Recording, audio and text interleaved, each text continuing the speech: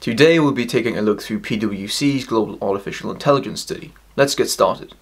The first real takeaway of the report is just how big of a game changer AI is likely to be and how much potential value is up for grabs. As we briefly touched on when discussing the fourth industrial revolution, global GDP could be up to 14% higher in 2030 as a result of AI, according to PwC research. This is the equivalent of an additional $15.7 trillion, making it the biggest commercial opportunity in today's rapidly evolving economy. For some context, this is more than the current GDP of Japan, Germany, India and the UK combined. But what are the main drivers of this immense economic impact? In the near term, the biggest potential economic uplift from AI is likely to come from improved productivity. This includes the automation of routine tasks, augmenting employees' capabilities and freeing them up to focus on more stimulating and higher value-adding work. As many of their operational processes are highly susceptible to automation, capital-intensive sectors such as manufacturing and transport are likely to see the largest productivity gains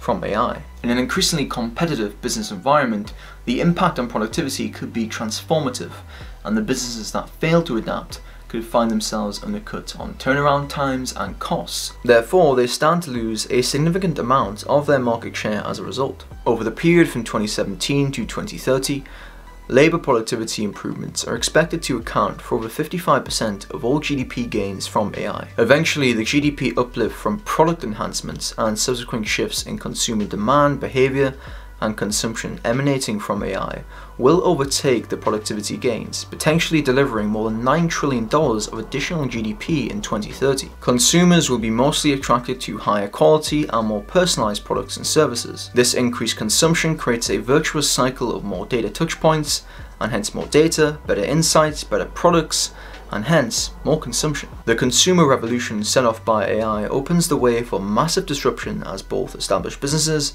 and new entrants drive innovation and develop new business models. AI frontrunners will have the advantage of superior customer insight. The immediate competitive benefits include an improved ability to tap into consumer preferences, tailor the output to match these individual demands, and in doing so capture an even bigger slice of the market. Moreover, the frontrunner's ability to shape product developments around this rich supply of consumer data will make it increasingly difficult for slower moving competitors to keep pace. Provided they execute well, it is likely that the frontrunners will have an unassailable advantage. In terms of job losses from automation, the report makes the argument that new jobs will be created by the shifts in productivity and consumer demand emanating from AI and through the value chain of AI itself. In addition to new types of workers who will focus on thinking creatively about how AI can be developed and applied, a new set of personnel will be required to build, maintain, operate and regulate these emerging technologies. All of this, they argue, will facilitate the creation of new jobs that would not have existed in a world without AI. Although I do agree that AI will create new jobs and that differentiated skill sets such as creativity will be imperative moving forwards,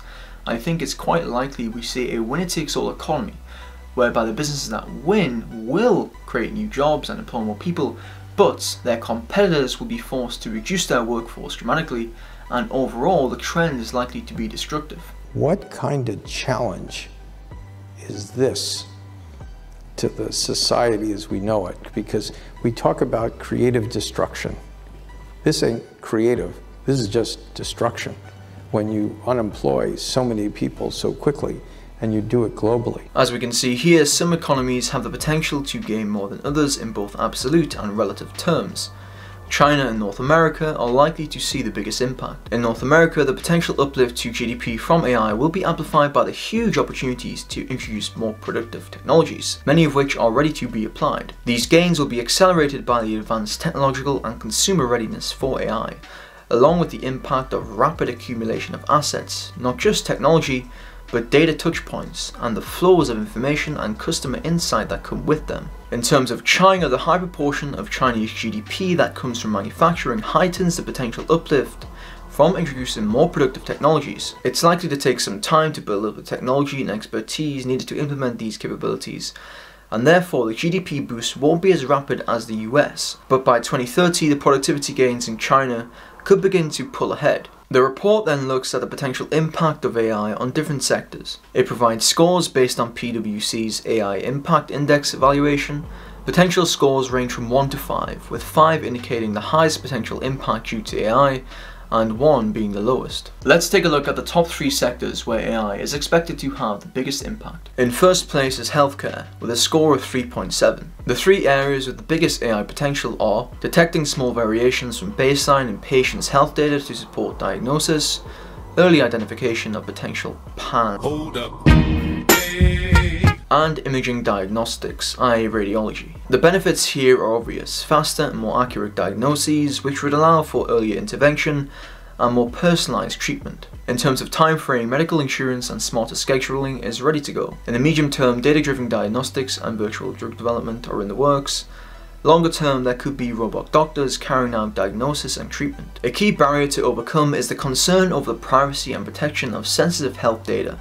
Also, more advanced applications, i.e. intelligent implants, will take some time to reach their potential and gain acceptance from patients, healthcare providers, and regulators. They then touch on a use case with massive potential: database diagnostic support. This involves AI-powered diagnostics, which use the patient's unique history as a baseline against which small deviations flag a possible health condition in need of further investigation and treatment. Although this will be initially adopted as an aid, the accuracy of the AI system will improve over time, and long term it could operate autonomously. It's important to note that the global healthcare market is expected to reach $11.9 trillion by 2022, therefore whoever executes well here is likely to be pretty high up on the Forbes list. In second place is the automotive sector, with another score of 3.7. However, it is ranked second as healthcare is further along in terms of adoption in the long term, and it is in the long-term technologies where the greatest impact lies. The 3 areas with the biggest AI potential are autonomous fleets for ride-sharing, semi-autonomous features such as driver assist, and engine monitoring and predictive autonomous maintenance. The main benefit to consumers will be on-demand flexibility. In terms of time frame, automated driver assistance systems are ready to go.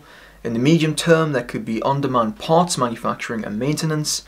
Longer term, there is the possibility of engine monitoring and predictive autonomous maintenance. The tech still needs development. For example, it is more challenging to get an autonomous vehicle to perform safely under extreme weather conditions. Even then, it needs to gain consumer trust and regulatory acceptance. Autonomous fleets for ride sharing is the high potential use case here.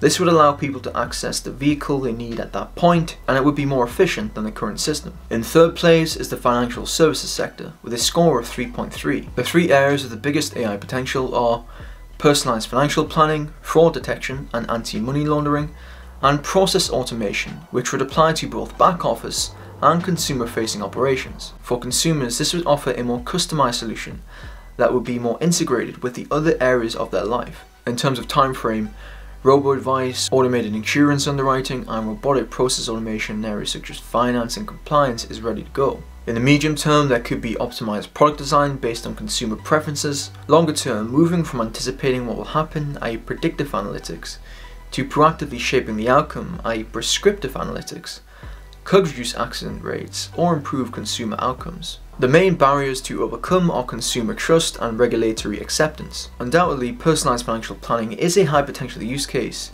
AI could allow clients to manage their finances dynamically to match their goals. For more compounded valuable content, subscribe and like.